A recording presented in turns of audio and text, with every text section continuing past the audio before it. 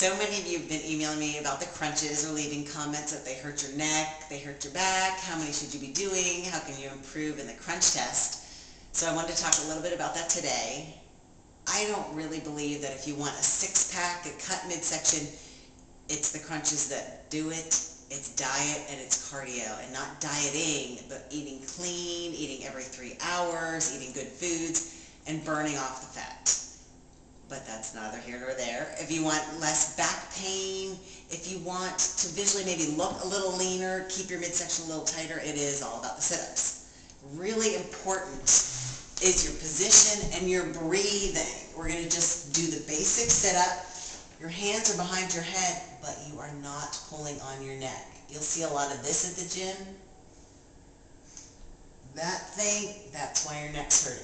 I always go like this, because that way I won't ever be yanking on my head. And think you're almost encased in cement from here to here, and you're lifting as a unit. And you always exhale as you lift, inhale as you lower, and don't let your shoulders come all the way down. And that's it. So it looks like this. Exhale through your mouth, inhale through your nose and not all the way down, and keep your shoulders up. And really the most important thing is form. Start literally with 5 a day, do 6 a day the week after.